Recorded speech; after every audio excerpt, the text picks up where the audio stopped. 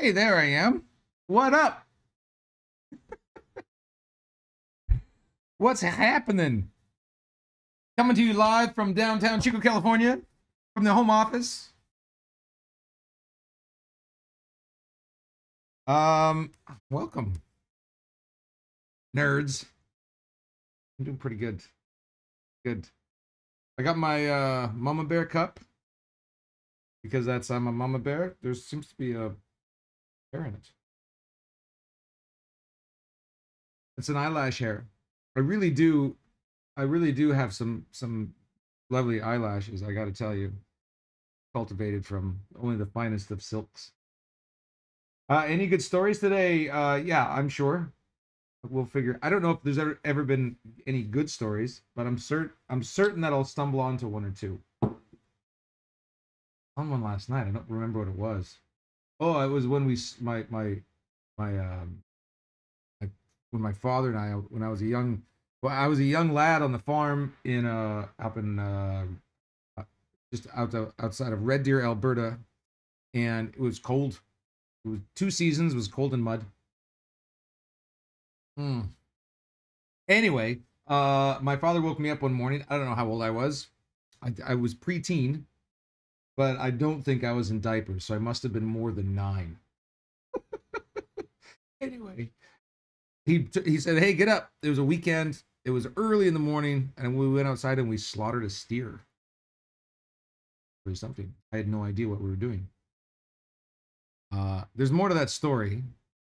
It's a bit more interesting, but I'll just let that hang for now. It is Friday, November something, 27th, the day after American Thanksgiving, which they take very seriously here. It's like Christmas, only more arguing. But I didn't get into any arguments. You guys hear me okay? Look at my face. It's really big. I wonder if you can, does anybody know if you can adjust the camera lens on a MacBook camera? Audio is good, thank you. Luca, hi, how are you? Oh my goodness. Sarah, what are you doing? Go back to bed. It's too early for you. I'm in a different location due to COVID. No, it has nothing to do with COVID. It has to do with the fact that my family is loud, which is kind of due to COVID. Today, let's see. There we are. Today I was going to in bed on you. How I should. Hey, Kirsty, how are you? Good morning, afternoon to you as well. And Luca, it must be, what time is it where you're at? You are in Rome, I believe. I think I want to walk through a couple of fairly. Some of you have seen this. You've seen me do this before. The pose to pose versus straight ahead lecture. 18 p.m. What is that? 6 p.m.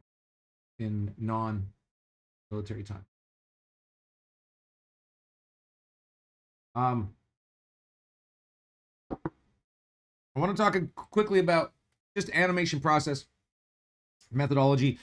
You know, with this stuff in Maya can get really confusing, and one of the most difficult things is trying to keep control of your animation, because you get all these keyframes going, these offsets, and you can move things around. And one of the big perks of Maya is also one of the big distractions, which is you can see movement straight away. And having a bit of a go at traditional animation, hand-drawn animation, you can do it in Photoshop. There's lots of free software packages out there that you can animate in. Just even do it with a mouse. You can pick up like these little tablets. I have one around here somewhere. Little Wacom tablets. It's really helpful to think of your animation in terms of just a series of poses arranged on a timeline that only gives you the illusion of movement, It is a lot more difficult than what people think. It gives you the illusion of movement when you scrub the timeline, or when you flip the pages, or when you shoot in traditional animation, when you capture the poses. Taking a run at 2D and just having a go, just even having a bouncing ball, or and then take a simple character and just have them do a sit to stand, or and it doesn't have to be super fancy. You know, it can be as simple as character that's just, you know,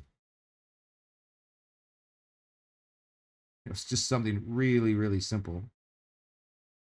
I'm drawing with a mouse. No no no arms, just shapes, right? So you're just going from C shape to C shape. And then once you have, you know, a couple of poses like that, then move in between those poses, get some in-betweens, and play around with it. Glenn Keane does a great, there's an online lecture that he does of a sit to stand. Well, I don't actually know that his character stands. I think it's his character just moves forward in their chair, grabs the arm. But it's a really good simple lesson on the animation principle of overlap, which I would sort of argue that everything that I'm doing with animation, whenever I'm posing out my animation, my thought process is, I mean, there's a lot of different things to look for, but one of my big thought processes are, I'm just looking for opportunities for overlapping action. And remember, overlapping action is a principle that was designed to help ease changes of direction in animation. If our character is floating through space, that's essentially 2 keyframes. We don't really care. We don't need a lot because there's no gravity, there's no change of direction. We're, you know, our floating through space, our character's the prisoner of inertia at that point. But as soon as that character changes direction, it's hit by an asteroid, well, that's when all hell breaks loose, and we need to sort out how to change that, how to ease that change of direction. So, for example, my hand is moving like this, very stiff, but if I drag my fingers back and forth, it's a lot more appealing for the idea. Anyway, you guys with me so far? I'm trying not to slurp my coffee. It's hard not to drink, hard to drink coffee without slurping. Dirty cup. You can only ever drink coffee out of a black cup, so you can't see all the hair.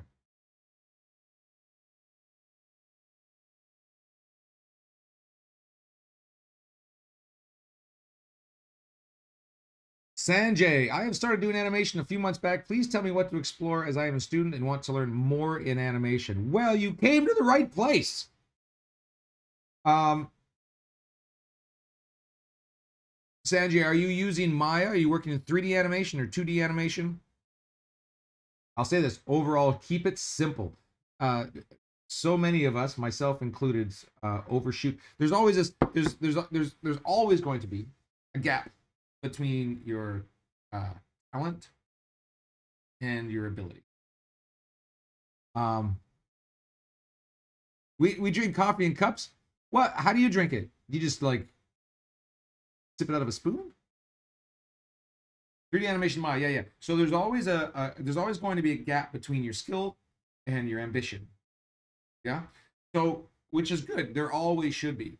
But if that gap is too large, meaning that you're not completely aware of what your skill set is, and then you enter into doing something that's beyond your skill set.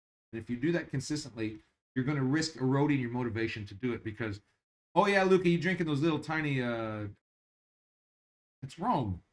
You got these little, you got this massive coliseum and little tiny coffee cups. What the hell are you going to get on with your day if you got to drink like a little, if it's just a snort of coffee? What good is that? You need, like, dude, in America, you got to have a mug. You got to say it like a coffee. And it's got to taste like garbage. Like ever stuck your tongue on a battery. Got to sort of have that. Anyway, so what I'm saying, Sanjay, is do small little animation assignments or exercises. Don't do 300 frames, just nice little 50 frame pieces of animation, like what I have here. I have this little thing that goes like a not in the face, not in the face, not in the face, like 30 frames. Perfect. Red Bull, that stuff's legit.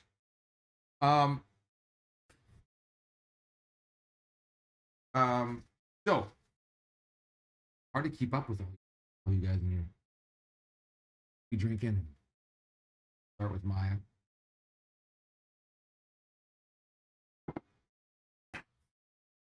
So for me as an animator,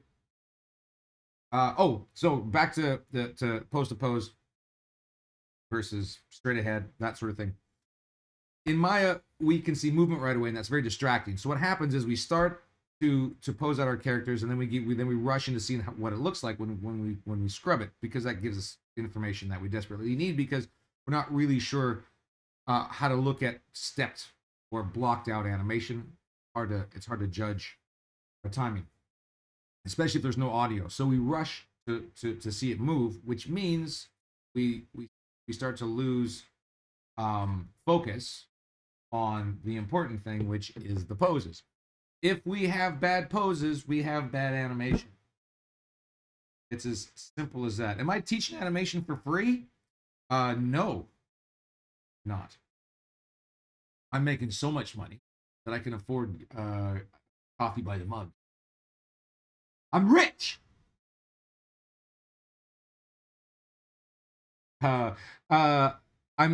This is all part of cgspectrum.com, where we teach everything. Animation, visual effects, modeling, ukulele lessons. If you don't have a ukulele, you're missing out, because with a ukulele, you can just, when you're frustrated with your animation, you just pick it up and you can just do this over and over again.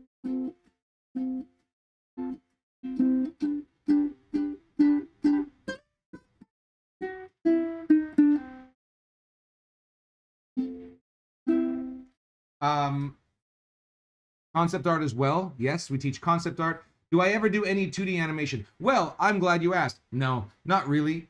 Sometimes. Well, no. I started at 2D. That's what I went to school to learn. I worked briefly as a 2D animator, but I stunk at it. I know, I wasn't the worst 2D animator in the world, but I think I was a runner-up. But no, anyways, I was doing some 2D animation at a studio called Bardell in Vancouver, and they were working on a film. I was working on a TV special, and concurrently there was another crew that was working on a film called Sinbad, and so they were looking for in-betweeners in it. So I tried my hand at in-betweening that. It was just very, very hard. I was slow, and so that I went back to school at that point. I know I was still in school. I was getting ready to graduate. And so instead of graduating, they had a scholarship at the school I was going to. So I applied for the scholarship and I got it. And my scholarship was a built-in 3D education. Can you help us in doing any cricketing bowling action? Oh boy, that's a good one. We could do that. Let's do that today. Please tell me how VFX and animation industry are correlated or interrelated, Sanjay. Oh, yeah. So visual effects is sort of a broad term. That's sort of,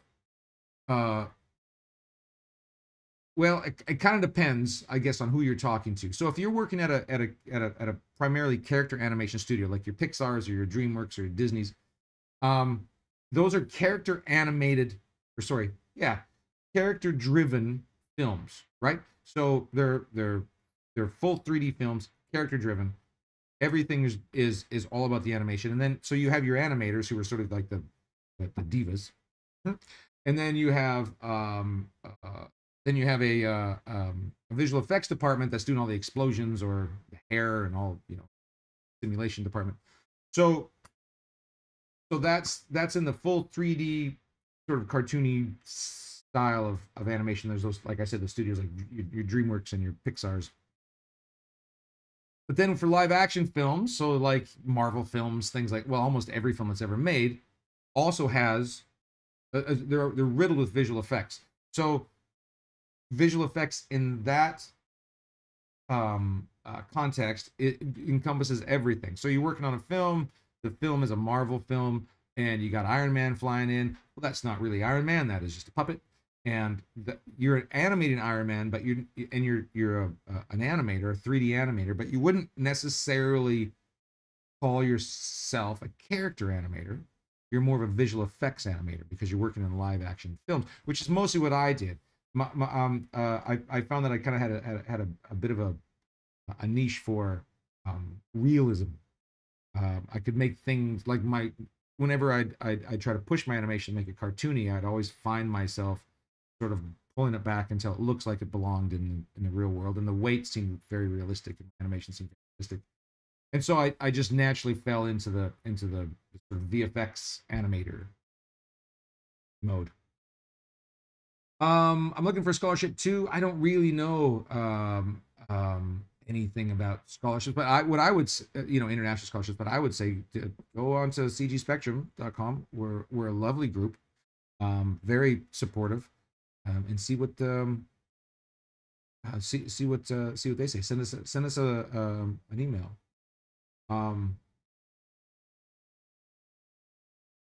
Wait, a cricketing bowling action. Well, that's going to be quite something. Here's what I'll ask you, Sesha. Can you send me some reference? Grab a YouTube link, throw it in the chat window. We'll fire it up and we'll jump on that. This is what I love. I was saying to a friend of mine this morning, I have got to do a 2-hour webcast, and I don't know what I'm going to talk about. And she said, "Well, you always seem to figure it out," and it's actually you guys who figured it out. Do I ever use Harmony or TV Paint when you do 3D animation? I didn't at the time. We were doing it. We were doing it on paper. Well, I was doing it on paper. I'm old school, but I've had students and friends that use TV Paint. I love TV Paint by the looks of it. I don't really know it, but it looks like a super, super great program. I've seen some really, really nice work. Obviously, it's not the program, it's the person running it that matters. But yeah, TV Paint I think is great. I don't know Harmony that much or that well, but I've also heard good things. Again, I'm almost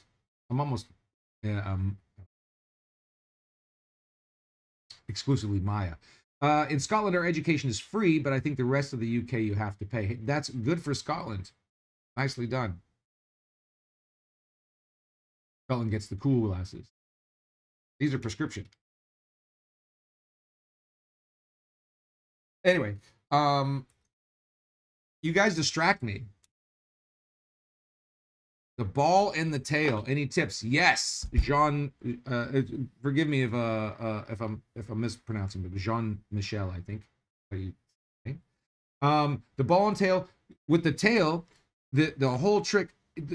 Once you get ignore the tail and just get that ball bounce and just do it up and down. Just start with something really, really, really simple, dead simple. And once you get that going, just remember that it's what you're trying to do. The whole goal about and Luca Blender is amazing from what I know. The whole goal is you have a ball. Here it is. Look at that ball. And you're just bouncing it up and down, but then you have this tail. So start the tail in just 2 shapes. It's just weed principle stuff. So you're going to have the tail curved like so. Come on. There you go. Curved like so on one end. And then, when the ball's jumping, I guess when it's coming up in the air, it's going to be sort of curved down this way. And then when it's falling, here it's falling, it's going to be curved up this way. Don't get too tricky with it. You don't need a ton of poses. You're just going from this shape. I'll do it upright to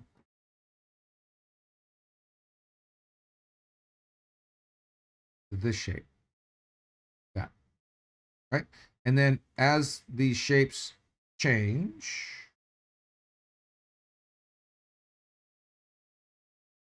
do this right. So this shape, and then we'll go to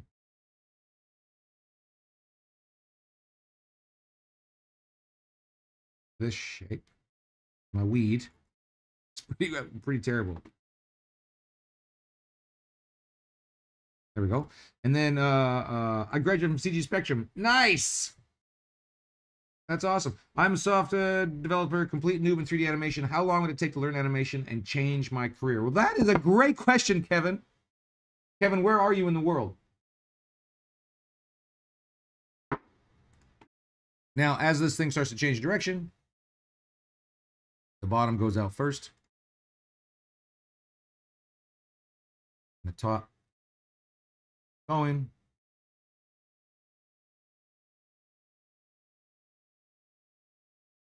And then it drags further out. Then it gets to here. And this is groovy. And then it'll start moving the opposite direction. And the bottom will go out first. This and the tip will keep dragging all the way back. Eventually, oh, this isn't what I wanted. What I wanted was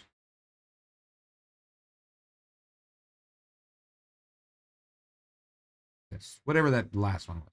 So you can see then, as my weed is going, there we go, weed principle. So with the tail, that's what you're looking for, just on a vertical. Just turn this thing on its side. So you know, you're starting with a C curve and a C curve, and you're just getting between those C curves as simply and naturally as possible. Oh, Kenya, Kevin, awesome. So I'm not. So the reason why I asked you where you were, because there is a and it's less and less now, I guess. I was going to say there's a bit of a geography hurdle, because the animation industry lives in certain areas of the world. UK is a big one. Vancouver, Canada also is big. Montreal, Canada. There's San Francisco and Los Angeles. I know Cape Town has a wonderful studio as far as Africa goes, but I'm not outside of that. I'm not really sure. What program is this, man? This is Maya. Autodesk Maya. But learning the animation skills, it's just a matter of practice, like anything else. And you know, the trick is, what I always like to remind frustrated students of, is the people who do it the most do it the best, and that's it. There's Triggerfish, yes, thank you. So there's a, you know, when I was learning animation, I was very frustrated and I was very scared, and you know, because I'm bad. So I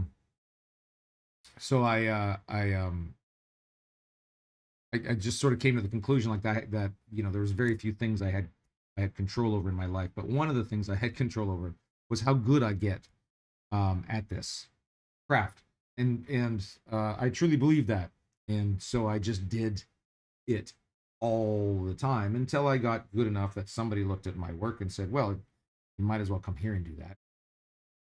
So I did, and then, you know, and once you're doing it for a living, everything changes at that point. My blocking is pretty good while I'm doing in between. It's complete messed up. Yeah. Let's talk about that. Let's get back on track. Okay, so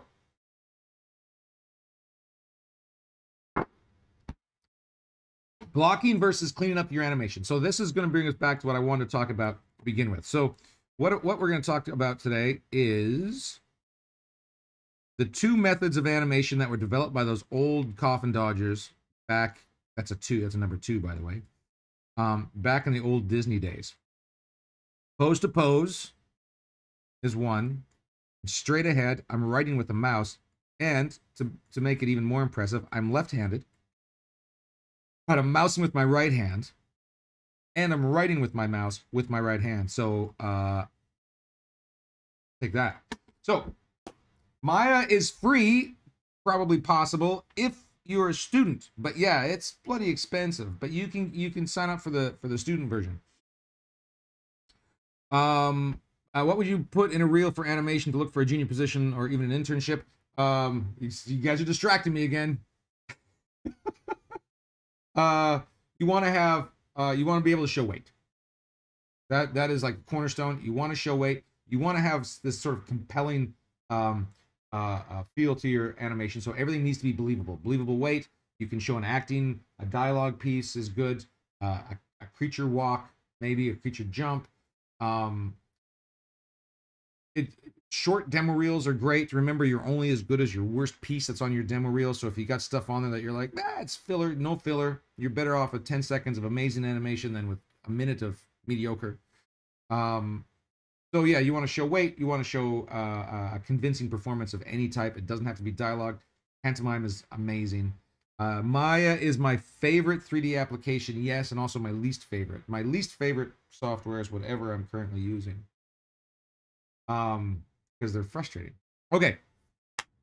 Pose to pose. So the Disney folks were this is all back in the day when they're hand drawing, they're traditional animators.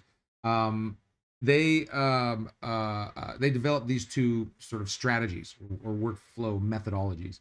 One was called pose to pose, and pose to pose is just simply laying down poses on a timeline. So for something like I have here, I have this piece of audio. This piece of audio sounds like this.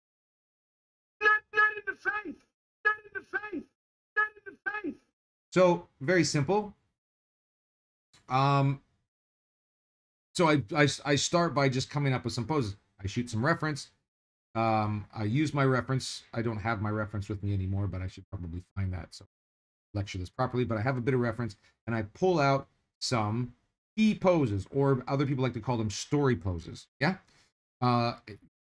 Those key poses are not easy to find, and so you're thinking about, well, what do I use for my key poses? I have this reference. The key poses for a piece of dialogue are easier to find because the dialogue is going to dictate where those key poses are. So if you look at my timeline, you can see where there's two poses where my character is accented, where there's like the two loudest positions, or loudest parts. There's not, and then there's face. And so this is really simple. I know that those two, which is actually right here, I know that those two poses are my main poses. So I start with just those two poses. So it ends up looking, when I'm starting my animation,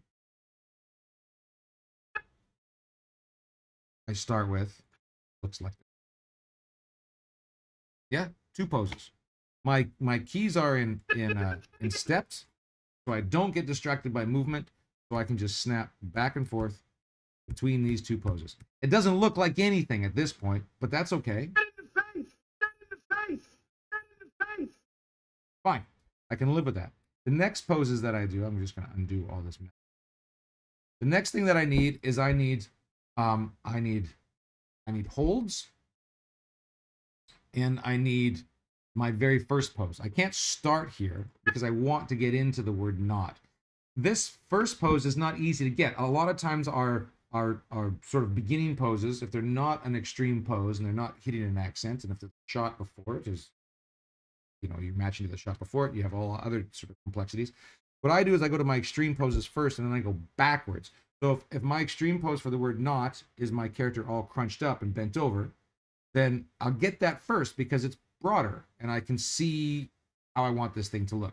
Shoulders up, hands up, this kind of idea, right? Bent over, leg back, all that kind of stuff. Once I have that pose, I'll just go back to my original pose and I'll relax it, right? So I have these two poses. Fair enough. Working in step mode as opposed to straight ahead. Well, that's what I'm getting at. So Danny 3D, I work in step to begin with. And the reason why I work in step to begin with is because I need to get my ideas across to my director or whoever it is that's signing my paychecks. So I don't want to spend a bunch of time to get my idea across. Plus, I want to be able to communicate very clearly, very effectively with the least amount of pain.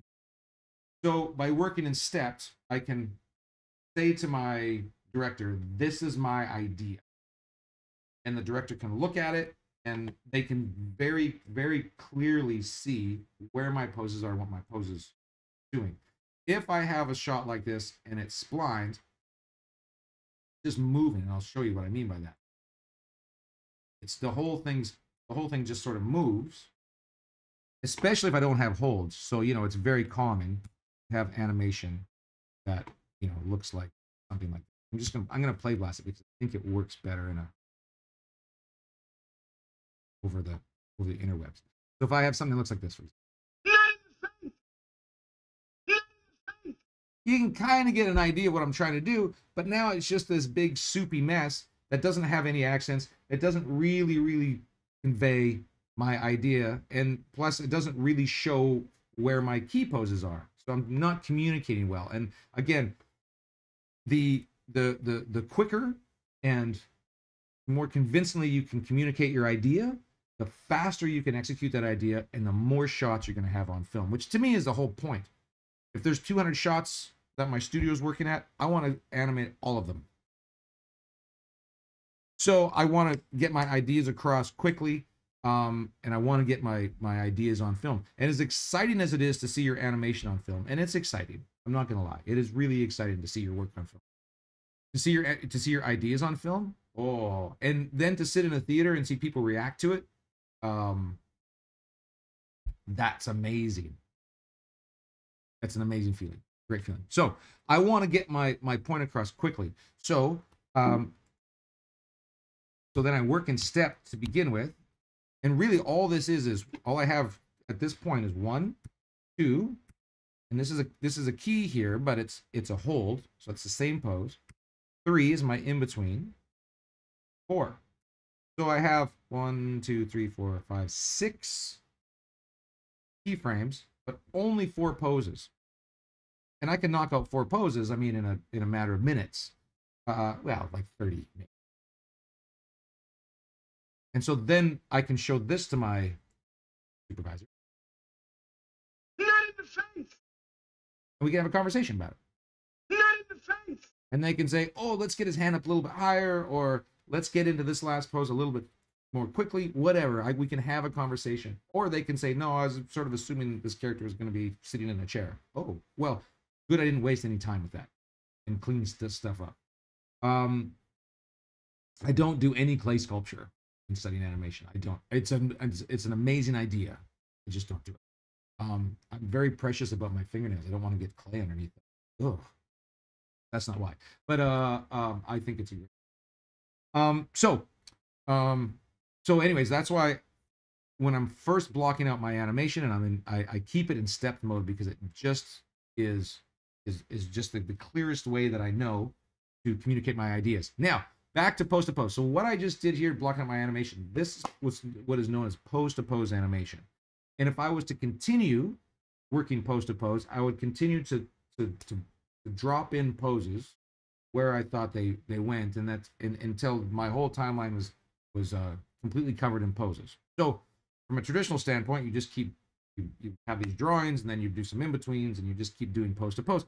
It's a lovely way to animate, and you always have control of your animation that way. Now, I to those of you who've taken have studied with me before, you've heard this analogy, but I use the analogy of a road trip. Yeah, so I could say, hey, Danny 3D, you and I are going to go on a road trip. And you say, oh, Mark, that'll be fun. Where should we go? And I said, well, let's drive up to Vancouver. It's about a 12-hour drive. And you say, great, when do we leave? And I say, we're going to leave at 8:01, not a minute before, not a minute after. I have the entire thing planned out. We are making 4 15-minute stops for gas and for a bio break. That's it. Plan everything. We got to be there by 11 p.m. on Tuesday. Okay. And so I pick up at 8:01. We drive. We get there. It's awesome. Somebody says to you, hey, Danny 3D, so how was your trip? And you say, well, it was effective, but boring. We did what we said we were going to do. We had a goal and we nailed it, and it was great, but it's kind of dull. So fine, safe, dull. That's what they found with the pose to pose. If you use the pose to pose strategy throughout your entire animation process, it's just kind of stiff. It gets you have a starting point, you have an ending point. These are these two poses, and then you have this movement in the middle that's just stiff. I'm sure most of you that have spent some time animating have run across this. Kevin, yes, I will give you my thoughts on specialization or generalists. In 1 minute. Remind me if I forget. There's a lot going on in this little tiny head. I have a 7 3/8 hat size, so you know. And I have a hat. So then, in this sort of exploratory realm, that this pioneering phase that the Disney people were in, they tried another method, known as the straight ahead method. And the straight ahead method is you put down a piece of paper, you draw a pose, then they animate it on twos, then you go 2 frames ahead and you draw another pose, then you go 2 frames ahead and you draw another pose. We don't have this pose. We don't have any of these other poses. We're just drawing poses. Yeah. And they found by doing that, they could do really crazy, they would surprise themselves on where they would animate. So again, if we use the road trip analogy, I say, hey Kevin, Mitty, we're gonna go to Vancouver, and you say, okay, when are you picking me up? I'm like, I don't know, sometime between 8 and noon. And you go, all right. And so I come and I pick you up at like 10:43. And you go, hey, what's our first stop? I go, I don't know. And I don't have a map. And we drive. And we end up in Vancouver at like Friday at like 2 a.m. And we're completely disheveled. And somebody says, hey, Kevin, how was your trip? And you go, oh my God, it was so stressful. We ran out of gas. We got lost. It was awful, but amazing, because we went off track and we found this awesome like waterfall, and then we met these people. We were lost, and they gave us food, and as stressful as it was, it is absolutely memorable, which is kind of the point too. So there's these two methods. One is like effective but dull. One is exciting, memorable, but useless, because once what they found was straight ahead is once you got to the end, you were basically had all these cool parts in this animation shot, but it's completely unusable because it's just a mess. So they discovered that it was the best method was a hybrid, obviously, a hybrid of the two methods. So with that in mind, we start pose to pose. Yeah. So this is what I've done here. I've set this thing up with these poses. So now I have a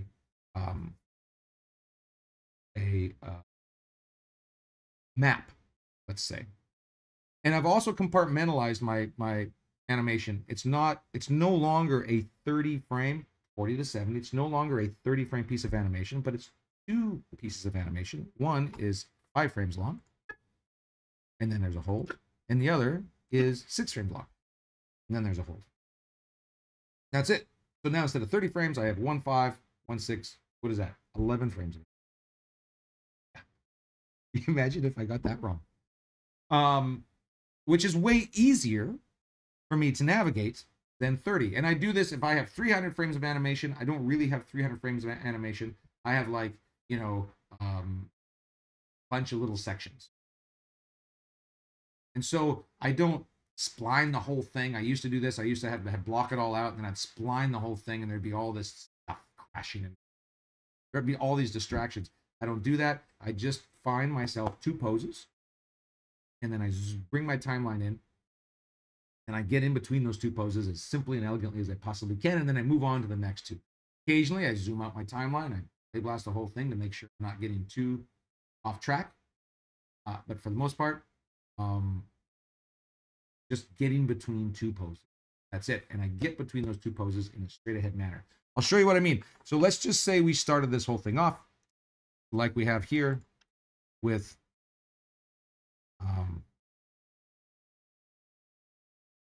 my first pose. Well, I got this pose first, and then I went back and found this one. So I got these 2 poses, and then I made this little in-between pose, get up into this pose.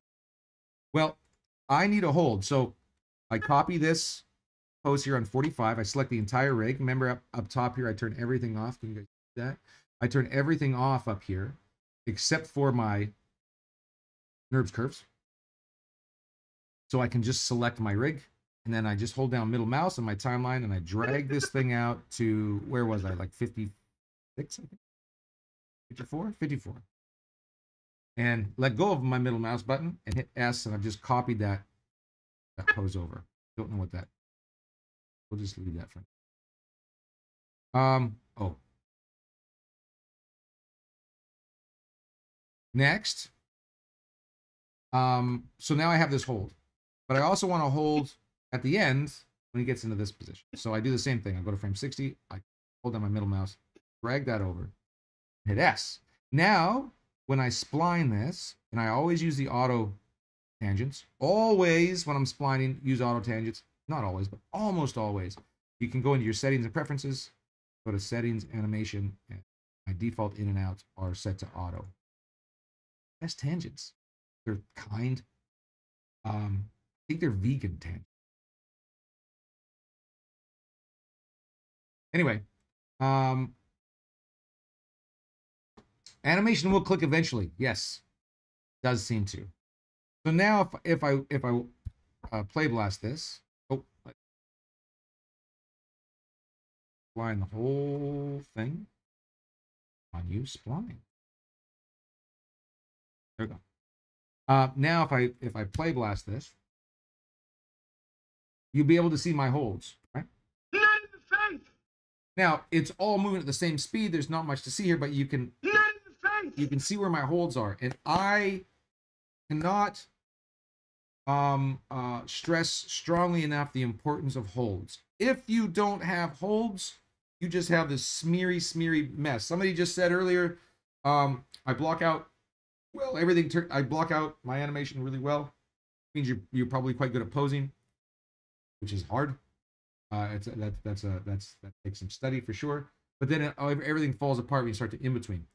Get your holds down and be super deliberate about where your holds are. So you can see with me, I just duplicate it. It's called, a lot of animators call it copied pairs. Right? So I copied my animation over because I want to designate my holds. That gives me rhythm. That makes my animation read. Animation is communicated by the juxtaposition or the contrast between holds and movement. Have to have those holds. Now, clearly we don't want those holds to stick. We want to have what we call slow ins and slow outs. Right? So we want to ease into our holds and ease out of our holds, because if it sticks, our character freezes. We don't want our character to freeze. Not in this instance. Sometimes we do. For the most part, we don't want our character to freeze. When things stop in Maya, they stop more completely than anything in nature stops. I said this to a class one time, students. And somebody said, well, what about when you're dead? And I said, oh, well, you still decompose. And if you ever watch those time-lapse videos of somebody decomposing, I've seen, like, say, I've seen a leaf do it. You can't see it, but, you know, people do slowly, like, erode.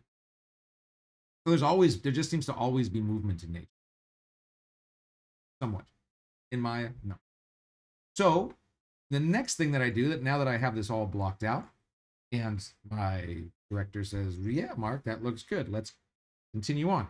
Well, I don't want this hold to be complete. I want to have a wee bit of a cushion in there. So I'm going to go, knowing that 45 and 54 are identical, I'm going to delete 45. Bum, bum, bum. Now I have two poses. Yeah. I have 40 and I have 54. And every single frame in between those two poses is a pose. Just because I haven't set a key on it, it's still a pose.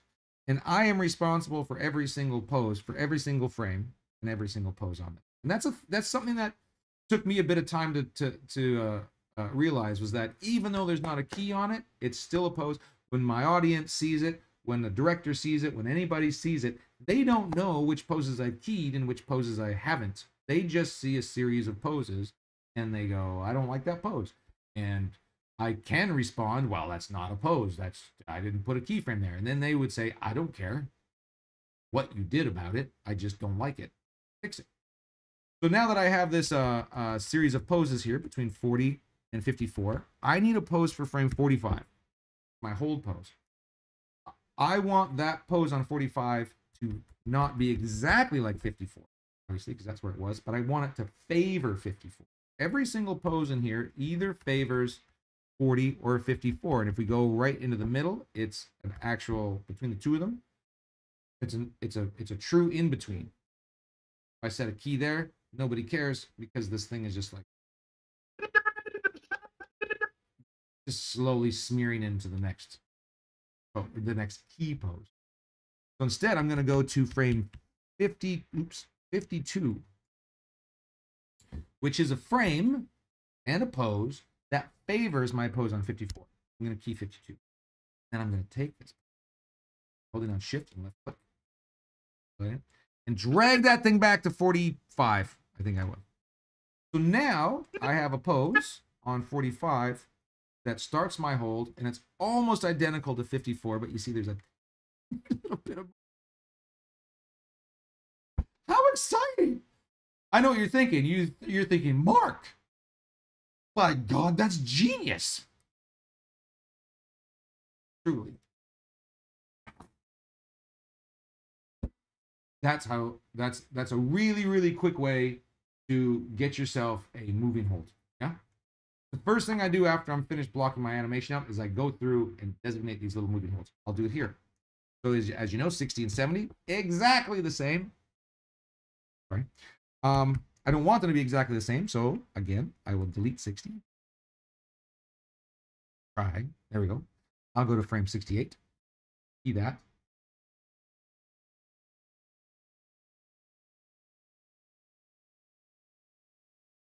Now I have these wee little cookies.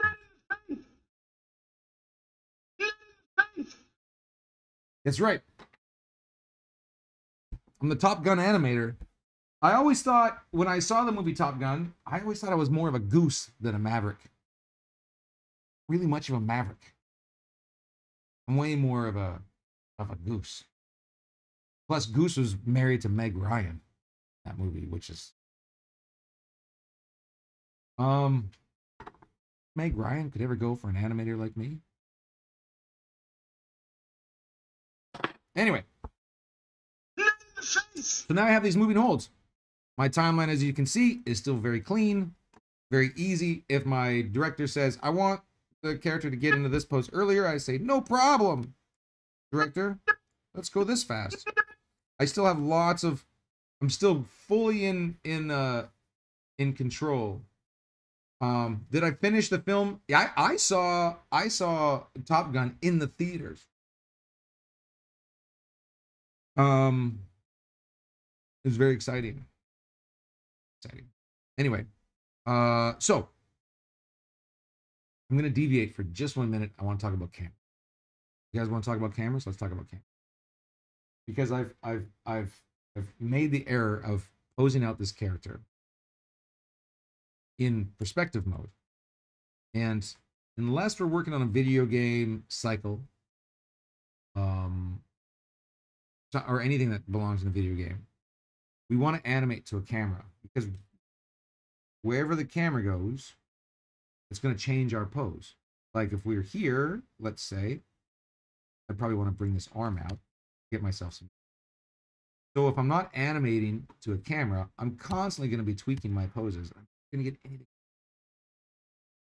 So here's how I do my cameras. And if you're working on a project in a studio, they give you the camera. The camera's in the scene when you open it up, and that's fine. You don't have to do anything about it. You just have to animate to the camera. A maverick. Oh, yeah, I have broken into song at a bar before, for sure. But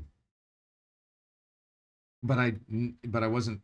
Oh no, I have broken in. I was gonna say I wasn't dressed as a sailor. No, what were they? Aviators. But I have broken into song at a bar dressed as a sailor, and it was not Halloween. So again, that's more goose. The first movie you saw at the theater was Toy Story? Wow, that's amazing. Well, no wonder you're here. The first movie I saw, because you know I was born before there was dirt. Uh, the first movie I saw was at a drive-in movie, and it was a movie called The Aristocats. Remember it? And the drive-in where I grew up was 3 screens. Yeah, called the 40th Avenue Drive-In. And they had 3 screens. This is a true story. I'm not making this up.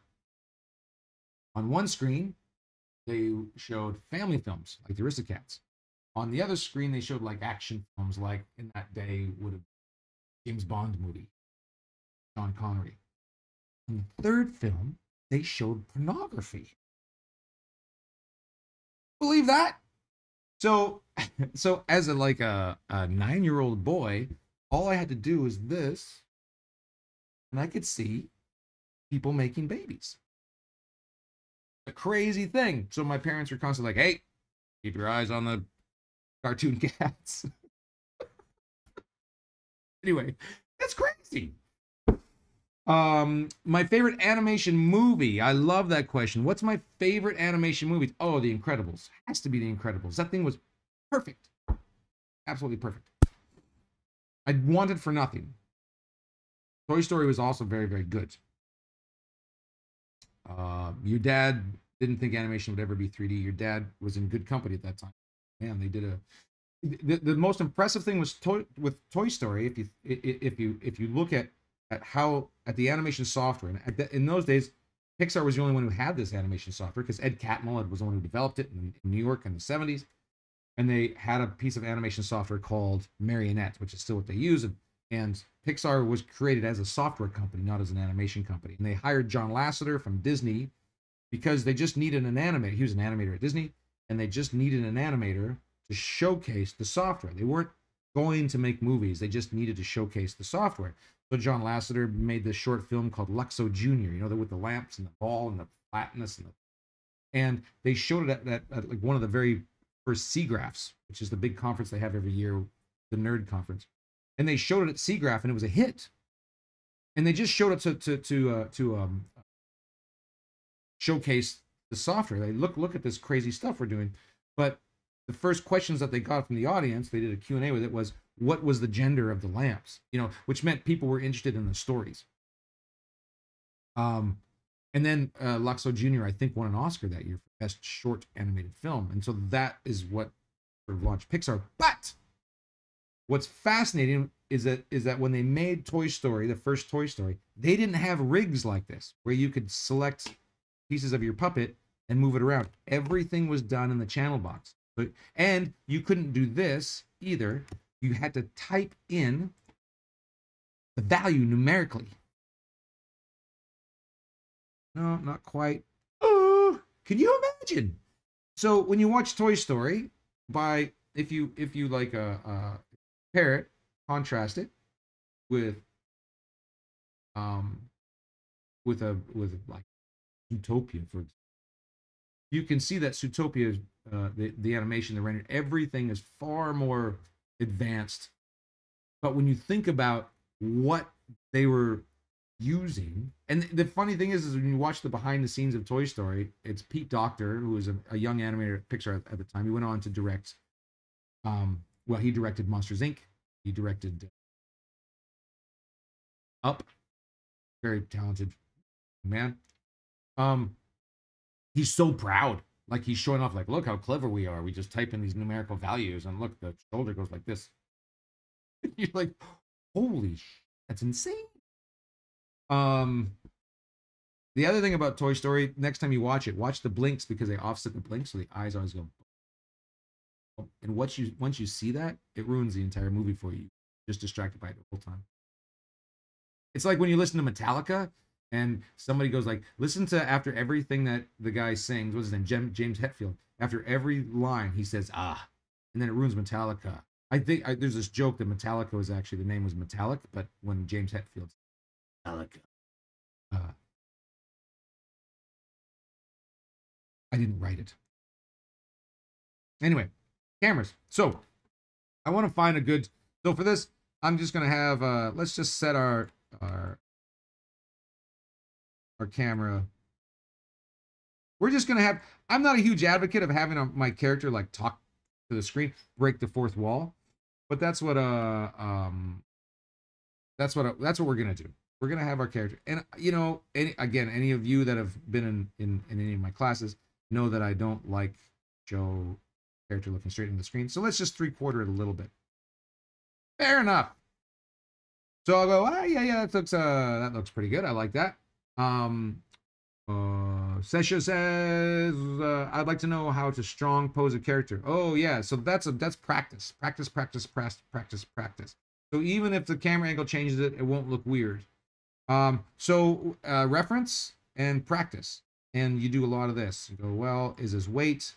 You know, sometimes I'll have a pose like set like this and it'll look good. And I'll say, hey, that's a pretty good looking pose right there. But then if I move my camera, I go, oh, he's going to fall backwards.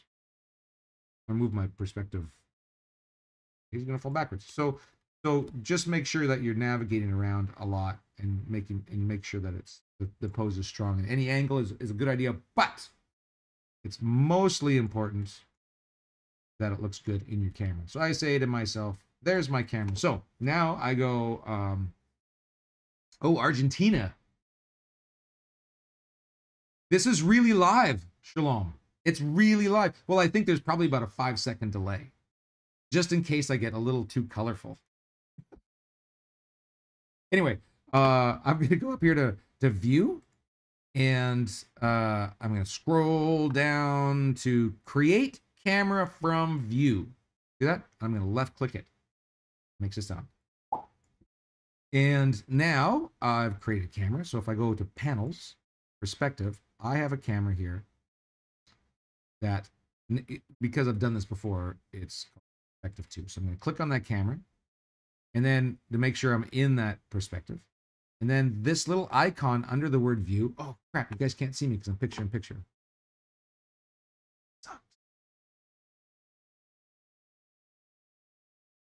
Down here. There we go. So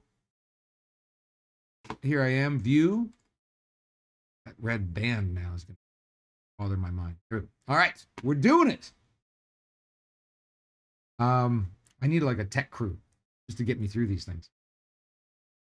So I went view, create camera from view is how I created my camera. And then if I select this little camera icon under the word view, you guys see all this stuff okay, or is it real grainy? Is it clear? I'm going to assume it's clear.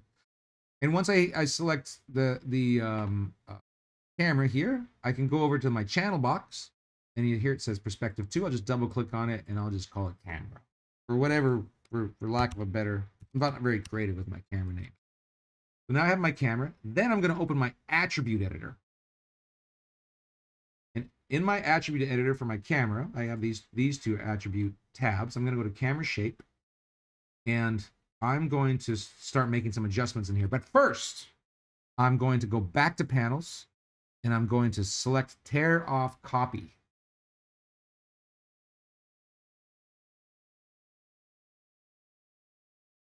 Oh, Kevin, you should do a video on not just to practice, but practice smart so you advance faster. That's what I'm trying to do. So now I've torn this off. And the reason why I want to tear this off is because I still want to be able to work in my perspective view, but I want to see it in my camera view. So now I'll go back to my main window, and I'll select panels, and I'll go to perspective. So now I can move around here, and you see it doesn't affect my camera, which is important. Okay. So now with my camera selected, I'm going to just go over here into the attribute editor, and I'm going to make some changes. First thing I'm going to do is I'm going to go down here to the display options, and I'm going to set up my film gate. So I'm going to select display film gate, and then I'm going to make my gate mask color black, and I'm going to make it opaque, just because I just like it. Crank up the opacity. So there is my film gate. That's what when I render this out or play blast it, that's what it's going to look like. And I think to myself, that looks kind of cool, but I want to adjust my film aspect ratio because I want it to look more cinematic. And right now, if I look up here at my film aspect ratio, it's set to 1.5. Now, the film aspect ratio is just basically the relationship between the width and the height of your camera view. The 1.5 is like it's half again as wide as it is tall, so it's a little bit boxy. You can see if it was set to 1, it would just be a square. Yeah, just a square. I like to set it to 1.85 because that gives me a bit of a widescreen, which I just think looks more cinematic. Now, if you're a Quentin Tarantino fan or who's that guy who makes those, who made Fight Club? That guy's name. Damn it. Anyways, they like to shoot often in 2.35, which is like ultra, David Fincher, which is like ultra wide, which looks super, super cool. And then once you set that up, you got to, reposition your character. Fits in. Let's go with 2.35. Super fun. Once I get that all set up, we can play around the focal length a little bit, but I don't really mess with it too much. How many shot changes in a piece of animation would you say is too many or advisable? How many shot changes in a piece of animation, Kirsty? How many revisions? Is that what you're asking? Like, I'm glad my screen is clear. So let me get I think what you mean, Kirsty, is how many revisions. And that sort of all depends. It just all depends. Deviant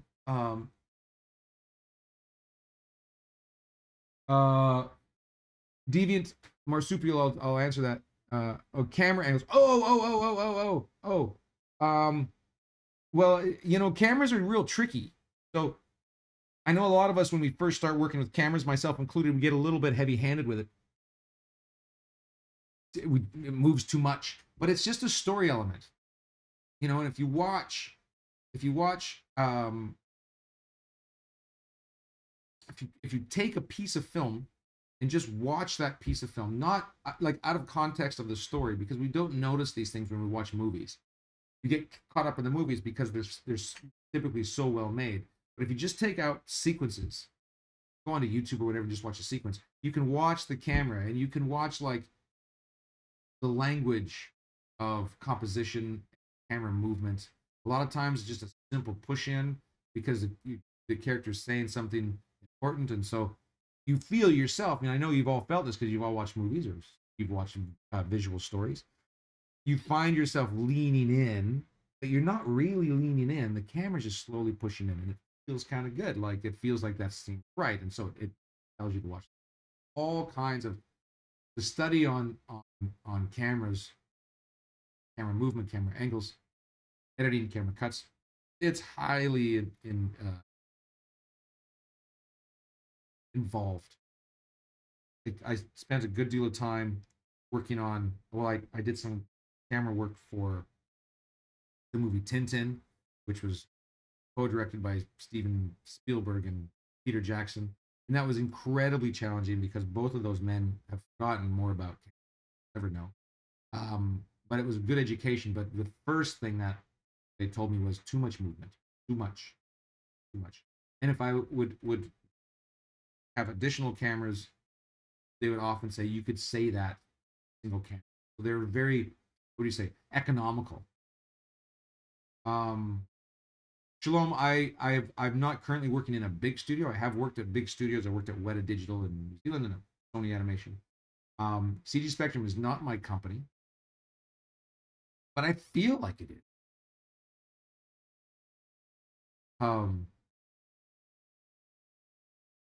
Somebody asked about 2D animation. Do they ever use Maya?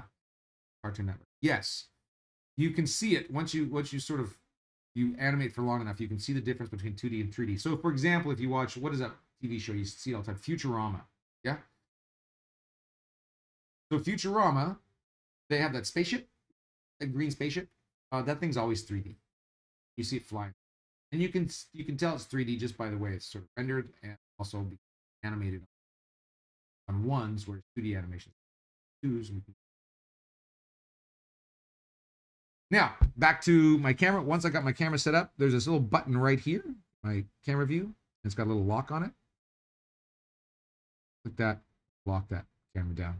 And now, Oh, and I can go into the show menu and turn off NURBS curves. So now I can just see my character without worrying about, I can't move it because it's locked. And I usually animate, I have 2 screens, so this would go over one screen.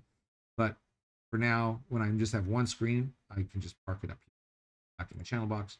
I'll just park this up here and I'll keep it real small. And as I'm going through my animation and posing, I can just go up here and I set my hotkey for play blast to 0. So I can do a quick play blast if I need to. I can watch this thing unfold. Shalom, you mentioned you have classes. Can you talk about them, please? Sure. Well, I teach online animation. It's just this. It's exactly this. So what we do is we have at CG Spectrum, we have different programs. And with every program is a series of tutorials. Lots of them. They're nice and short. They're all under 10 minutes, and there's a series of them, so they're easy to go through. It's step by step. Follow along. You do the work. Once a week, you upload it into a box folder that we share, and then you and I meet up like this, and I open up your scene file, and I look at it, and for an hour, I go through it, and we talk about it. When we're done with that, I show you what I would do. I look at your shot, and I say, I tell you what's working and why it's working, and I tell you what's not working and why it's not working. And then I'll go through it and give you the most concise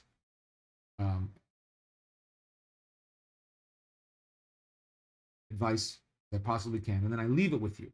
You go back, and then I upload the video of us talking about it, so you have that for reference. And you do another pass at it. And midweek, you upload a new pass, and then I do a video review. I open up your shot. You're not with me at that time. I go through it again. I upload that video to you, and then back next week. Specified meeting time. We go through it all over again. We do that for 12 weeks or 36 weeks, whatever you sign up for. The feedback sessions are through Zoom, yes. In animation, I get confused between breakdowns and in-betweens. The confusion is they're the exact same thing, really. What I would say breakdown poses are anticipation poses, really. So if we look at this character, that's a great question, Deviant Marsupial. These are key poses that I have here on 40, 45.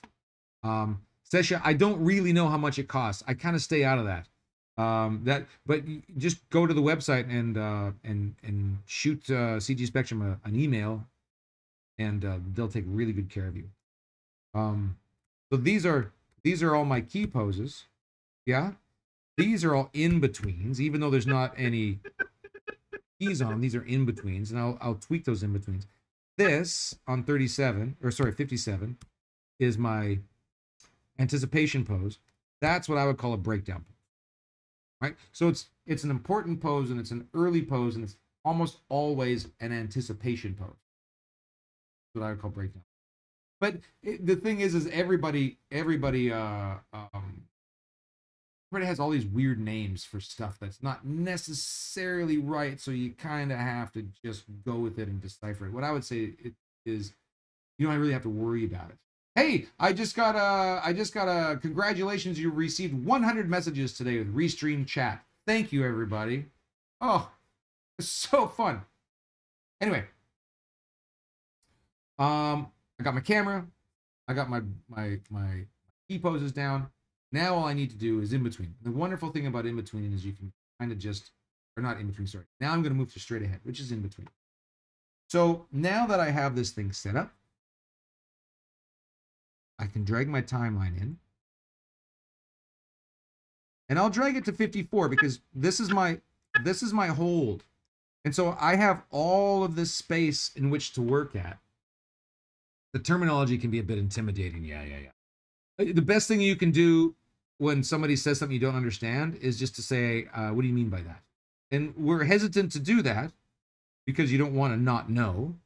But if you don't know, you don't know. And information is just a bunch of stuff that nobody knows until they know it. And so what I do is I say in a room of people, and I've done this before, and even as an animation supervisor, you know, I took a job at a studio as the animation supervisor for a film called Journey to the Center of the Earth. And when I got the job, I had a crew of young animators, and I showed up, and they are using on my first day they're using 3D Studio Max. I'd never used it before, so I didn't know the software. And so I sat down and I said to my group of animators, and I said, somebody's got to show me how to use 3D Studio Max. And one of the animators, who was a young, cocky animator, said, you don't know how to use 3D Studio Max? And I said, look, it don't make me feel like an asshole. That's not okay. You didn't know how to use it either until you did. I'm telling you, I don't know how to use it. If we're going to get along, you're going to have to like let me learn and not make me feel dumb for not knowing stuff. I don't know more than I know. You know what I mean? Like, what I don't know is a way bigger list. So I'm going to say I don't know more often than I'm going to say I know. And that's hard from a leadership standpoint because people are looking to me for answers, but it's okay to say I don't know. What I do know is if we stay calm and we're respectful and we support each other, figure it out. Well, I would say some people are real jerks, yeah, but I don't think people are trying to be jerks. I just think that when people say things like that, they're just feeling intimidated and they don't know what to say, and so they're looking for an opening to strengthen themselves. So your job as a team member and as a leader is not to react that negatively to that, to call it out, but also understand that it's coming from a place of insecurity. So try to be as supportive as possible. But it is important to set a tone fairly early and say that's not appropriate. I don't know all kinds of stuff. And if we're not open, the most important thing we could be really, I would think, or one of the most important things we could be is open to say, I don't really understand. Because if you pretend you understand and you don't, then you're in deep trouble.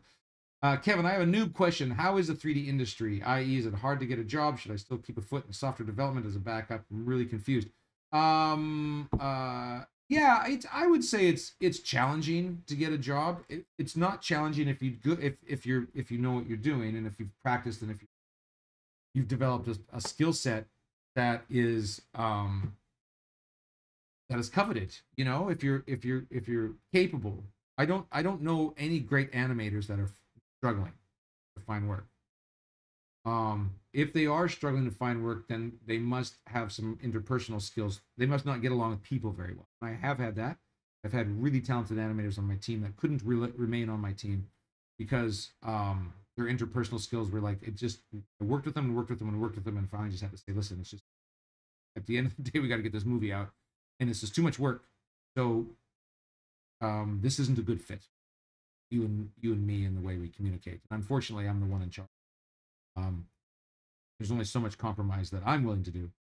But for the most part, the industry is, it is challenging to get into. It's hard to know what to do, like all sorts of questions about what should be on my demo reel. Should I be a generalist? Yes. Should I be a specialist? Yes. There's no wrong answer. All the answer is just do what you're compelled to do, because that will keep your hands on your tool set. The only thing that you could do wrong is to do nothing. That's it. But that's not even true, because sometimes you need a break to sort of protect your motivation. So doing nothing is sometimes a good choice as well. It's a crazy world out there. Mark, did you ever do any animation internships when you were younger? Deviant Marsupial, I was never younger. I've always just been old. No, I didn't do any internships. Now, this is an interesting question, and we'll get to animation again someday. But the interesting question, or the what's interesting about this question is that I went back to school to learn animation when I was 33 years old.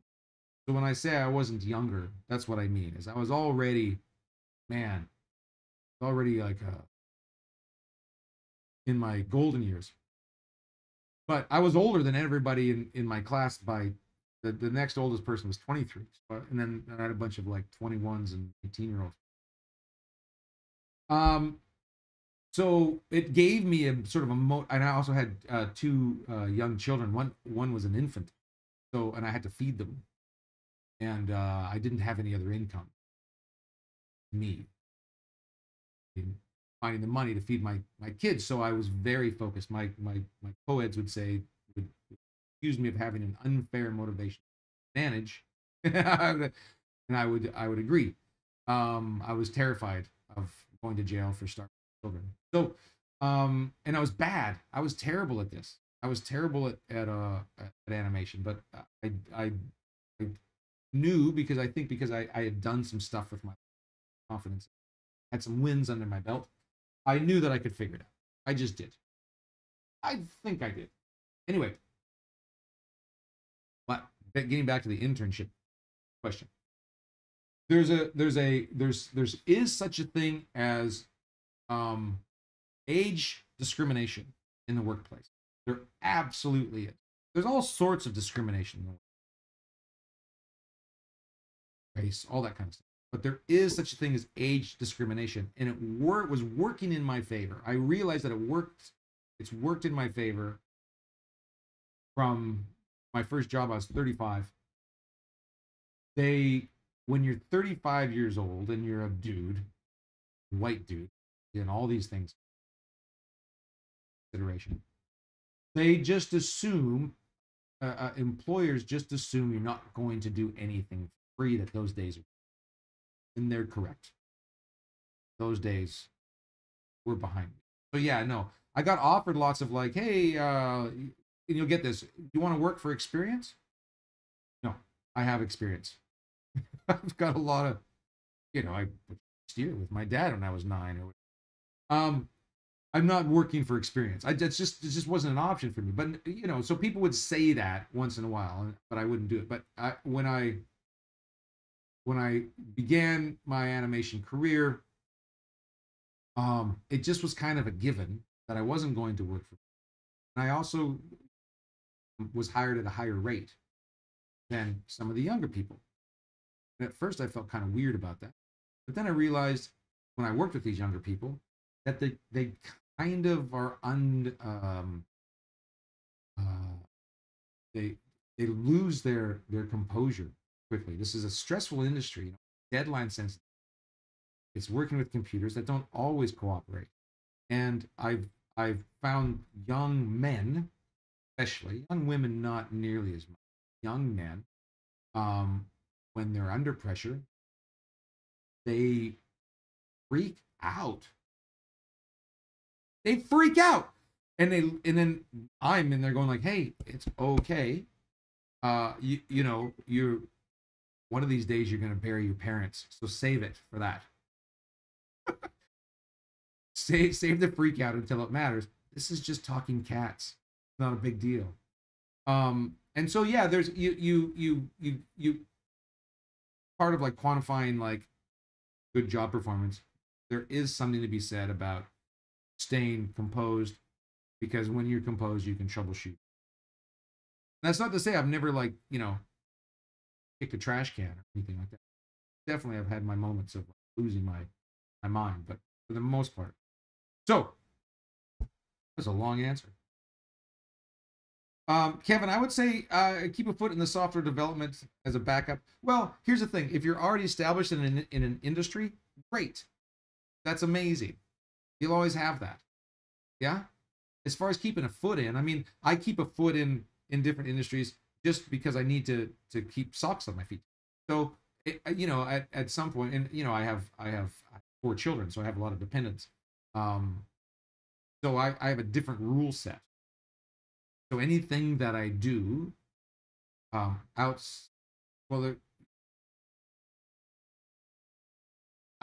making decisions based on the well-being of 4 young people who. What's the company you have worked first, and what's the project? Can you tell us any moment in the industry which is memorable for you? Oh yeah, the very first job. Thank you, Sasha. The very first job that I worked at was at a studio in Vancouver, Canada. It was 2003, and it was on the movie Garfield. And I was tasked with making the live action animals, because it was a live action film with a 3D cat. I was tasked with shot all this footage of cats and dogs. Then I had to make them look like they were. I thought they should have just put peanut butter in their mouths. like they did in the old days. But nobody wanted to hear that, so we made 3D muzzles. We animated. Um, yeah, it was a good job, great job. Shalom. I've never worked in Montreal, although I've spent quite a bit of time there. I love that city. It's wonderful. It's a wonderful city. So cold, terribly cold.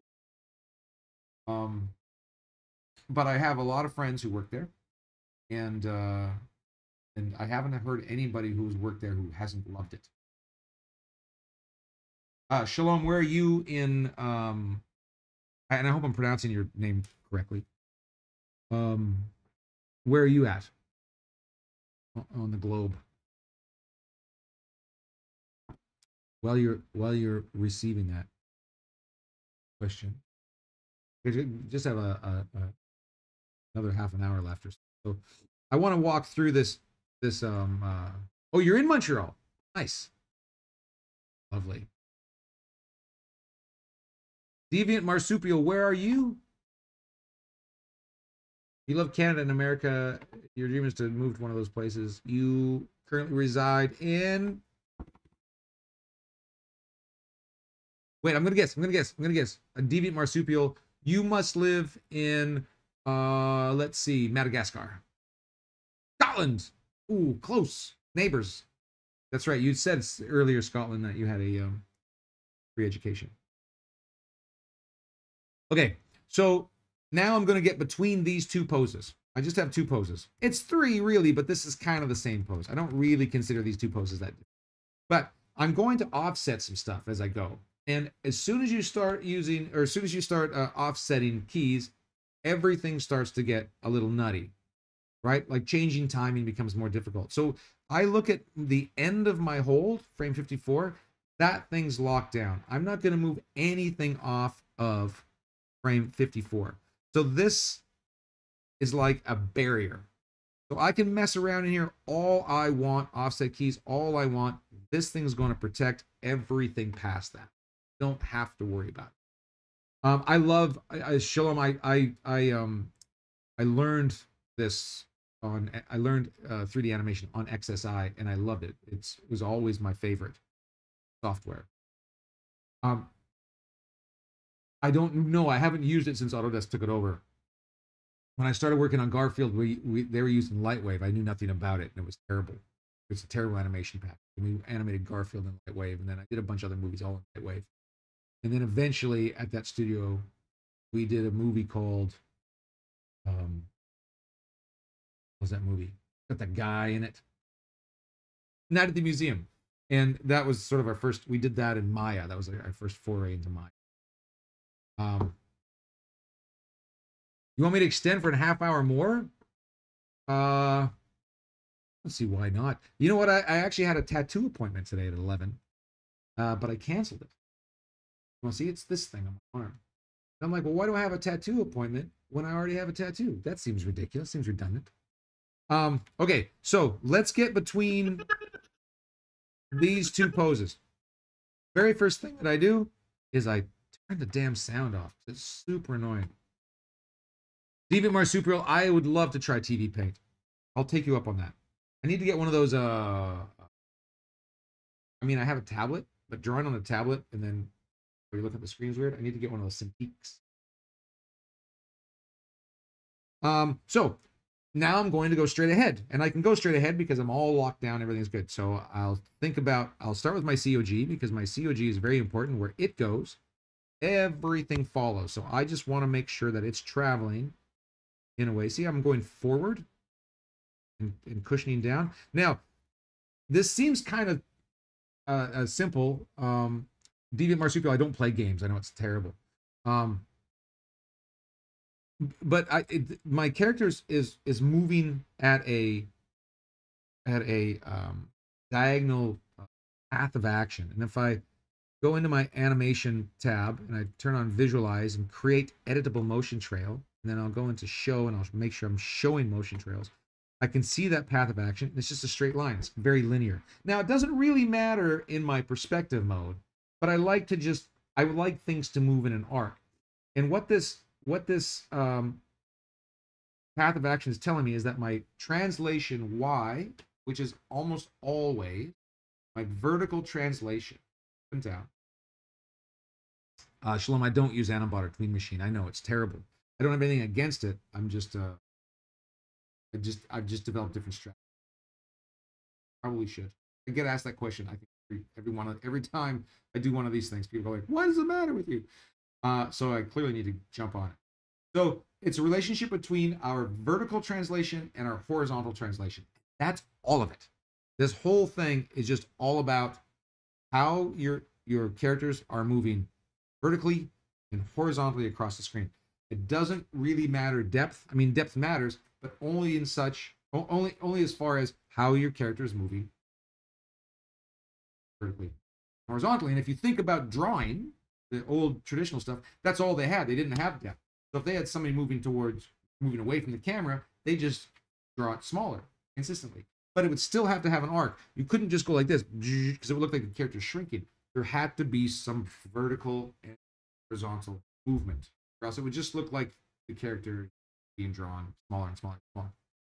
So in this instance here, I want to have an arc on that. So I want to, the fact that it's moving in a diagonal on the COG means that the translation Y and the translation in this situation is the Z or Z.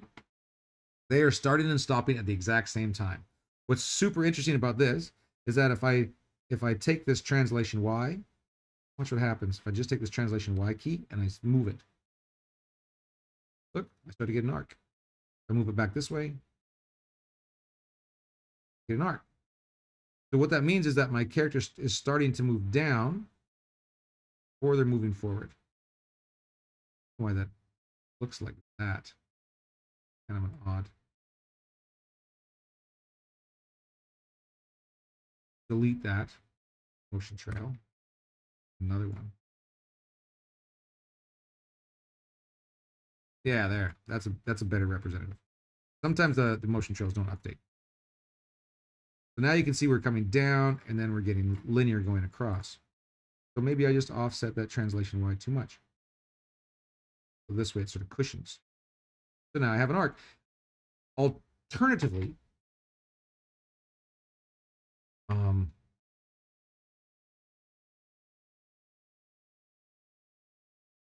move that back. Alternatively, I could set a key. My translation Y. Set an in between that to get that arc.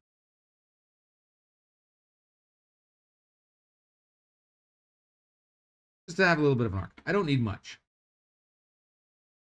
Shalom, it doesn't matter which way you do it, whatever you're accustomed to. So if you're accustomed to offsetting keys and that makes sense in your brain, then that's fine. You can visualize it, then that's fine. It all depends. You know, I've spent time thinking there's better ways and you should do it like this, you should do it like that. And there are better ways to do things depending on the, you know, you want to use the business end of the hammer to put in a nail. But sometimes the handle of the hammer is good for like digging things out of cracks of whatever. Anyway, I know I don't game. I've never gamed. Whatever works. Here's what I'd say, Shalom. Whatever works visually on the screen, yes, 100%. But two, whatever affords you as an animator the clearest, cleanest workflow, so you can make edits to your work quickly. In the industry, the one thing I've learned in the industry is it doesn't matter where you're at in your shot, someone's going to ask for a ridiculous change for your animation. And so I try to stay as versatile as possible for as long as possible. And for me, that means some things, and for other people, it means other things. So there's some things that I do. People can go into my workflow and they can look at it and go, this doesn't make any sense to me at all. I get that because I go into other people's workflow and I go, this doesn't make any sense. And so as what happens sometimes in the studio, somebody gets sick or somebody leaves and they didn't finish their shot, so it gets handed over to you and you open up and go, well, I need to remake this in a form that I recognize. And so you got to kind of go through it and just go, okay, now I recognize this and continue to work on it without destroying the essence of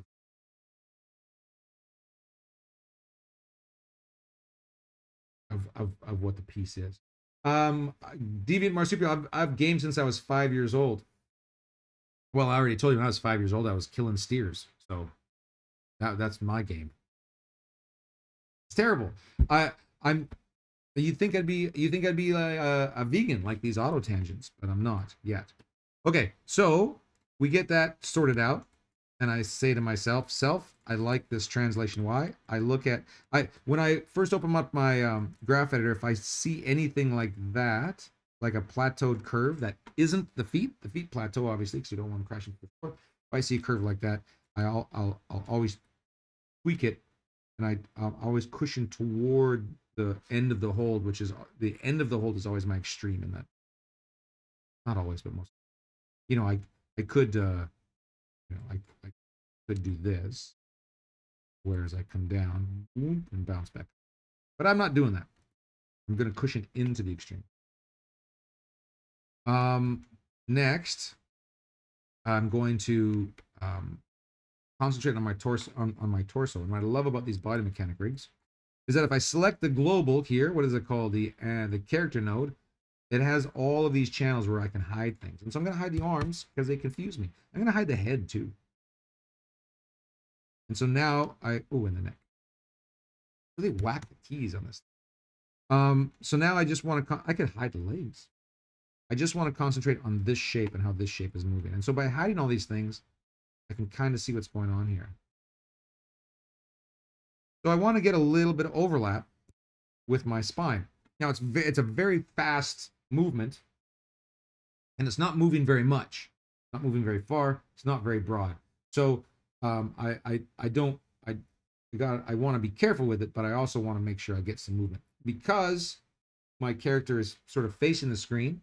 It's not going to do me a whole lot of good to get overlap in the chest, although I'll get some, but it won't really read. So my overlap is going to be drawn from vertical overlap.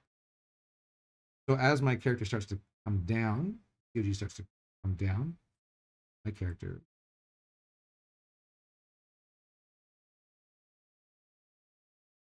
And I'm going to move this key over. So I've offset this key now to 46. So my COG is settling before my chest is. And what that will do is give me a little bit of,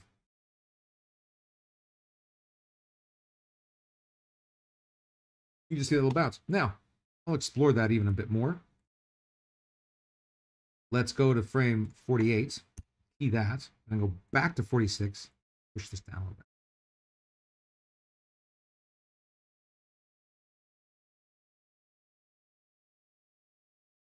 See a little bounce.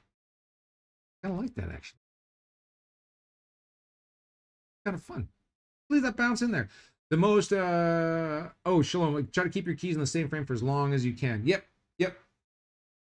I'm with you on that. Offsets do get really, really messy. I'm totally with you. I try to keep it as clean as possible for as long as possible. The most exotic animal I've ever eaten. Boar. I've never eaten boar. You ate, your dad ate a sheep's eyeball. I've eaten all kinds of stuff like pig knuckles and half brains and, because on a farm, tongue. I've never eaten any teeth. Funny. Probably no nutritional value in teeth. But I did eat this isn't exotic. This is only exotic in that I don't live in the Philippines, but a friend of mine's from the Philippines and they eat balut. And it's what that is a 14-day-old duck fetus. It's still in the egg. You hard boil or you boil it and then you peel it. There's a little duck in there and you pop that in your mouth. And it's really just a texture sensation. I didn't love it. I didn't hate it. Boar, I'm sure boar is nice. Like anything in that sort of like pig family. I mean, man, bacon. Are you kidding me? If I tasted like bacon, I'd just give myself over to the masses. What are you gonna do? Okay, so I got a little overlap there. And so once that happens, it feels very localized here at the bottom of the chest. So I'm going to grab this hip. Ooh, let me get rid of that. I'm going to select the hip, and I'm going to get a little overlap with that too. So I'll move the start of my hold with the hips, because what my chest is doing my hips are doing as well. I have eaten kangaroo, deviant marsupial. I did eat kangaroo when I was in Melbourne. It was on the menu, and I'm like, well, I'm in Melbourne, I might as well eat kangaroo. It tasted like a steak. It had the same texture as beef, similar texture to beef. It was a little bland, but that's just probably how it was prepared. So if I consult my, what do you call this, chest, frame 43, I'm going to push, and then my overlap, frame 48, and frame 46. We do the opposites. Down,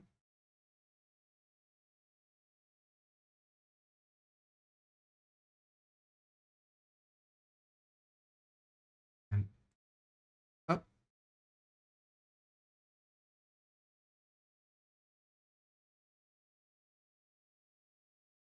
Zero that off. Pull it down. Down. Oop. Down.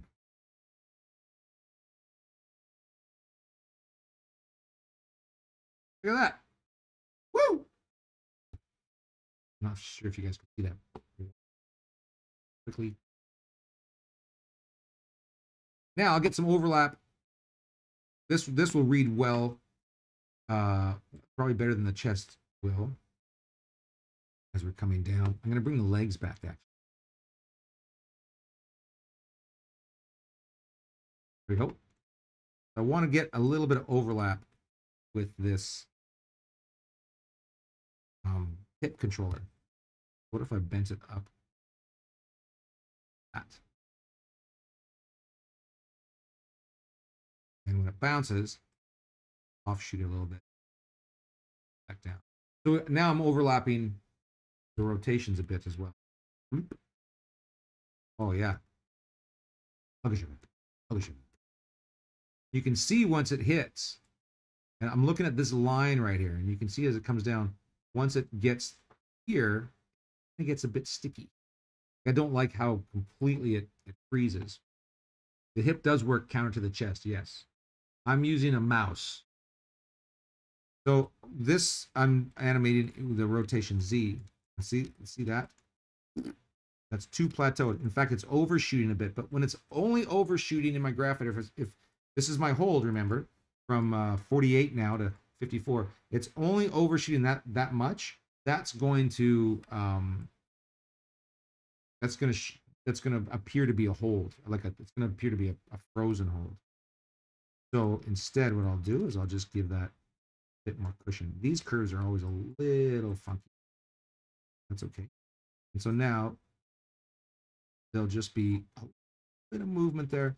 What I worked for this animation director for Fox Films named Chris Bailey, and he coined this phrase. I don't know if he coined it, but he taught me this phrase called the imperceptible drift. And what the imperceptible drift means is that you don't, for something like this, I don't want to see movement, but I don't want to feel it freeze. So the best way to describe it is an imperceptible drift, meaning that there is movement, but you don't see it. You just feel it. You can't perceive it by sight. That's what I'm going for here, my imperceptible drift. You can get some going on here as well. So as my my spine is coming down, I'm going to drag it out. I'm going to drag it out. Then I'll overshoot it. Pushing it.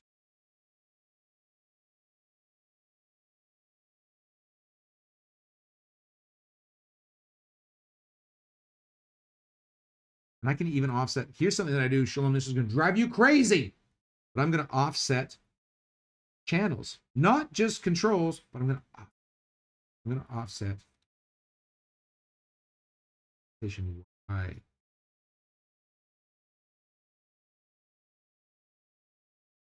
So as my body comes up, or as the translation Y comes up, pushing into rotation. Oh, look at that. Getting jiggy with it. This thing here, I use it very sparingly. Really make a mess of things. Give it a little bit of love.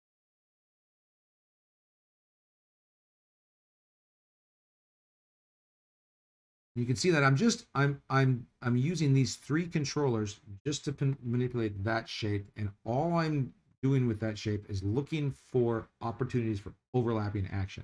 Have you ever animated in 12 frames per second, and do you do anything differently? Not in Maya. No, no. I mean, I animated 60 frames per second, I think is what we were doing on the Hobbit films, but it's just the settings. It doesn't really 60 frames per second doesn't mean you're setting more poses or anything.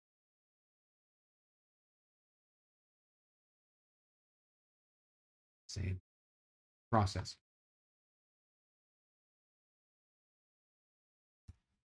E48 and 46. I'll just push this thing out. Make sure that I'm not haven't lost my way. Now, with all that going on, I need to now. I've made a lot of changes. I've really grown. I go to the gym. Let's bring back the arms and the put it back. I'm gonna bring it back. See what that looks like.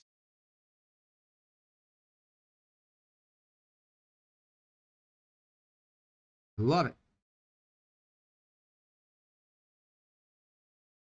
Let's see what it looks like on the camera.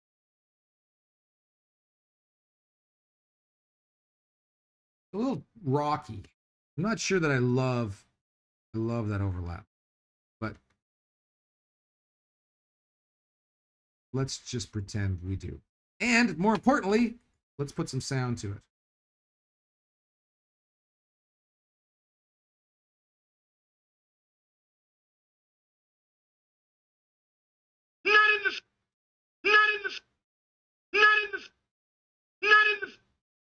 A little warbly, but let's leave it for now. I can always, as well, tone it down a little bit just by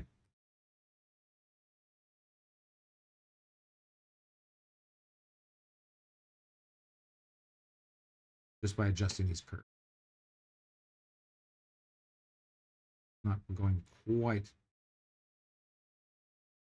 so far.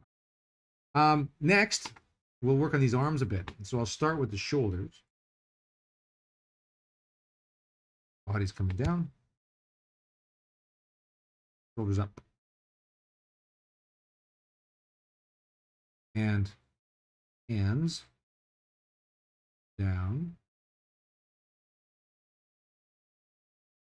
Elbow out. And again, I'm thinking about my paths of action as well. So I want to get like an arc through there.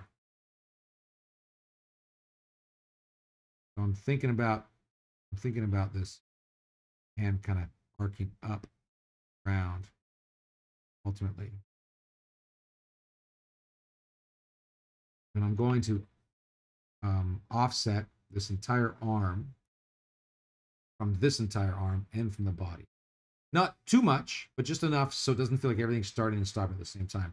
Here's the thing that I do. You can see up here all of these custom buttons.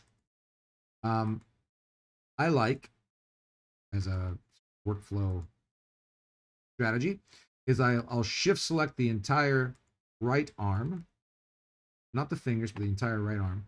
And then I will go to create sets, quick selection set. I'll just call it our arm, right arm, and I'll click the add to shelf button. And that way I can always just select the entire arm with the click of a button rather than having to shift. And I'll do the same thing for the left.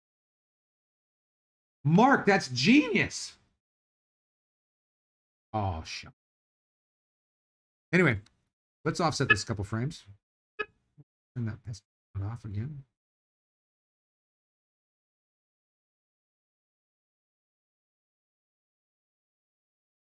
I think I want this extreme peak of the shoulder to happen on frame 45 and then drop down quite quickly here.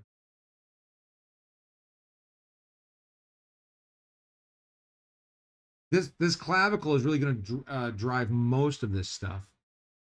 I'm not necessarily going to do too much with this arm, or sorry, with the shoulder controller, but with the elbow controller, yes. And the fingers as well, I'll get into, but I'll mostly do that later. But, you know, I can dive in there and do some posing with that. But I typically, I'll refrain from getting distracted with the fingers, because until I get all the rest of this stuff going, I'm just completely wasting my time with animating them. Completely wasting my time. So I just won't do it.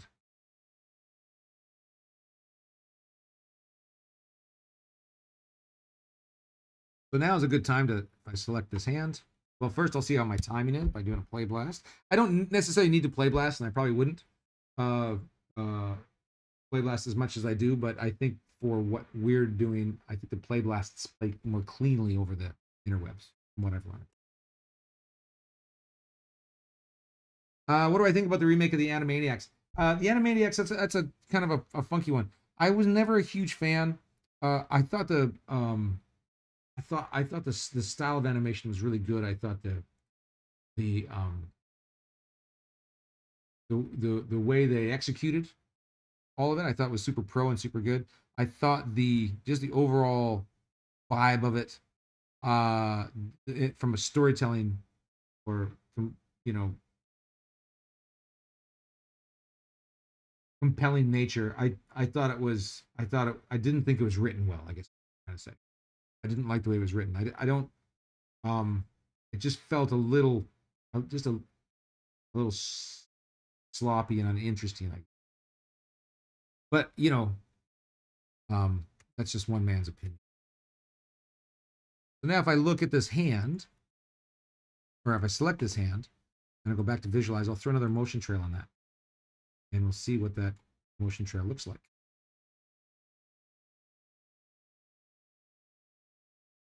Pretty good. There's a little, the hole's a little troubling just right in here. There's something going on there. I'm not sure what that is, because there's no, but I did notice that there's a little tiny jog right in here. Oh, notifications. What's happening?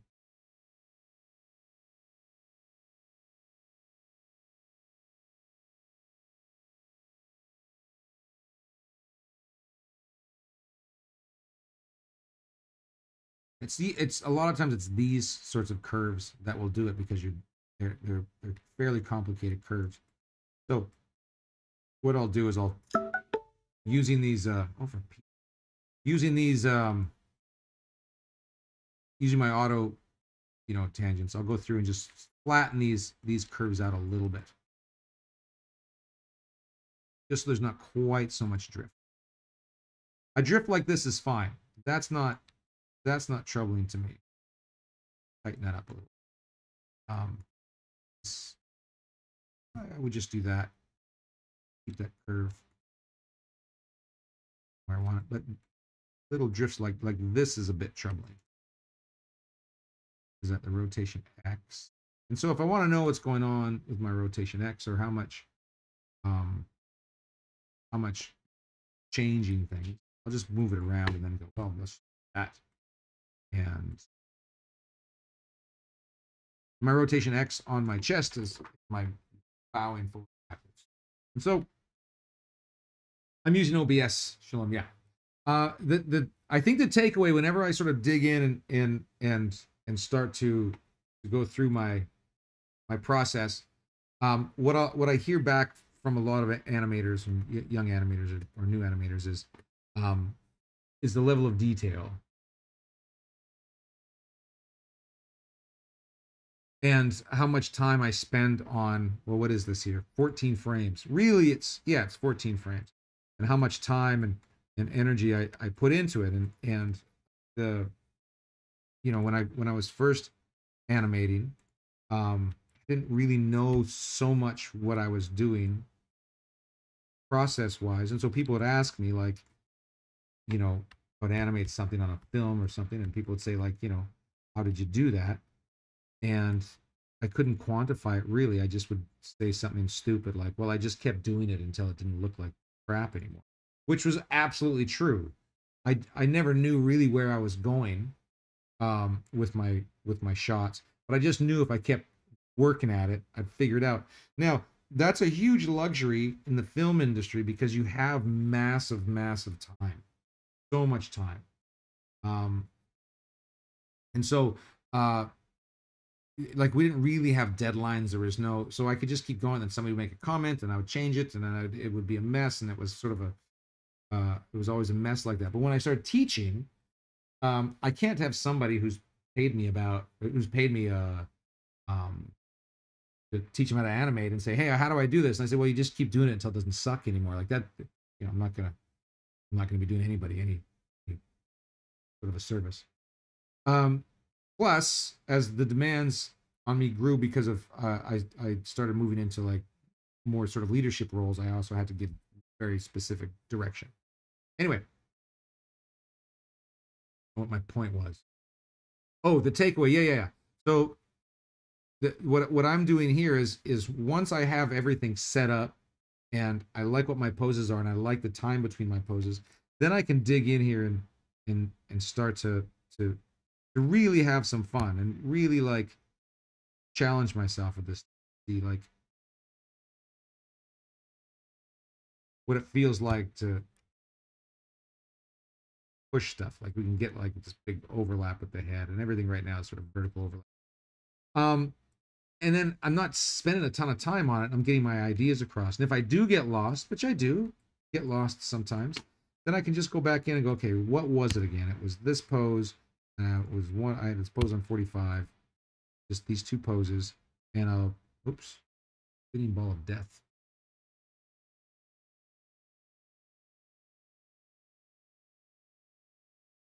And I'll just find that original pose again. I think at 54 is what it is. And I can just grab all this stuff and just delete it.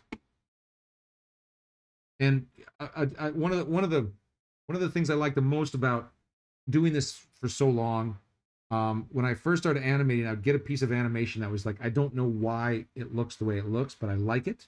I don't know how I did it, but I can't touch it because it's sort of like a Rubik's Cube. Like I'm almost there, but now I'm afraid of it because if I mess something up, I might, crash. Here. If I mess something up, then I'm not sure how to get it back to where it was. And the more I've done this, the more cavalier or the bigger chances I can take. So I'm not scared to just wipe out an hour's worth of work or whatever because I can just rebuild it. So it doesn't frighten me. So I'll just go back here again and say, okay, does this actually work? Does this movement actually work? And that's important because if I'm having troubles in betweening, straight ahead in between two poses, it might mean that the two poses just don't work well together. What about Tiny Toons or Pinky and the Brain? I did enjoy Pinky and the Brain. Yeah, I thought that was well done. It was good character development, good contrast with two characters. Oftentimes, like that's what we're looking for is just a contrast with the two characters. The three characters in Animaniacs, I just kind of found them annoying. They were just way too clever. They would look into the camera and go like, "Ain't I a stinker?" I'm like, "Oh, don't do that. Please don't do that." That's annoying. Anyway, here in India for cartoon episodes, we were asked to do 6 seconds output for the day. Yeah, we're not able to bring out more detailed animation. Yeah, no, I've worked with animators that were under the same sort of conditions. And so what happens in the animators that I've worked with, And I worked with some at Sony that had worked for a company called Nerdcore, which had this similar output. And so what I found with those animators is that they were really talented, and they were really good, fast at blocking out their animation. But when it came to finessing it, they didn't. They had to sort of develop an eye for it. They hadn't spent a lot of time finessing, and so the director would be like, "Yeah, that's great." And then when it got into finessing, that's when they slowed down, and that's when the conversation was like, "Oh no, you look at the thumb, look at the path of action of the thumb, like just levels of detail." And I mean, at Sony, they're talking about they're frame by framing like the top eyelid. The shape of the top eyelid on this frame is a little funky. So like it's micromanaging like every single pixel on. And so you get a bit of time to do that because it's just important. And the bigger the budget, obviously, the more time you get. That's all really the budget does. We do 8 to 9 seconds a day of final animation, but to be hair. Oh, you're animating hair, Shalom? But to be fair,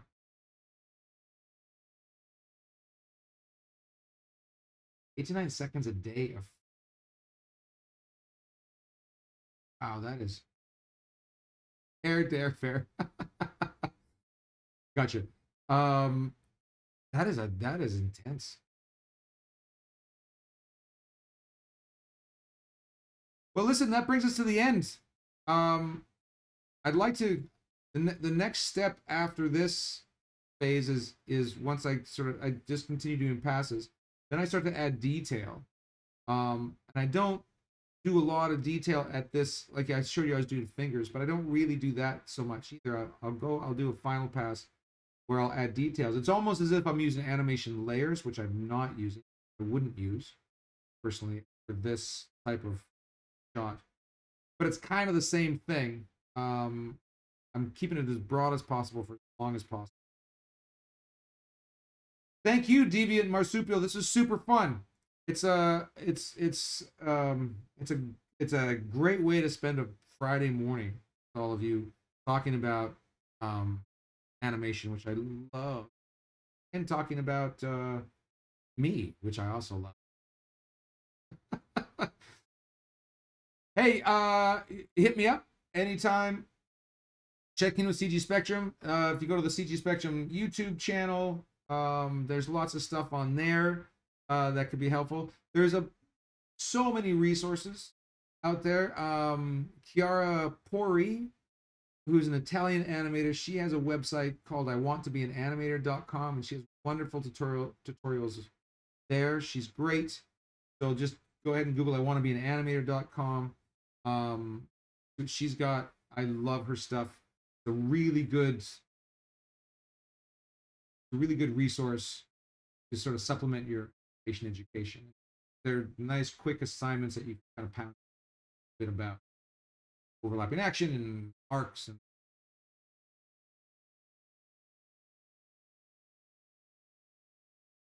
all right. Wonderful. Have a wonderful weekend, and I will hopefully see you next. Adios, amigos.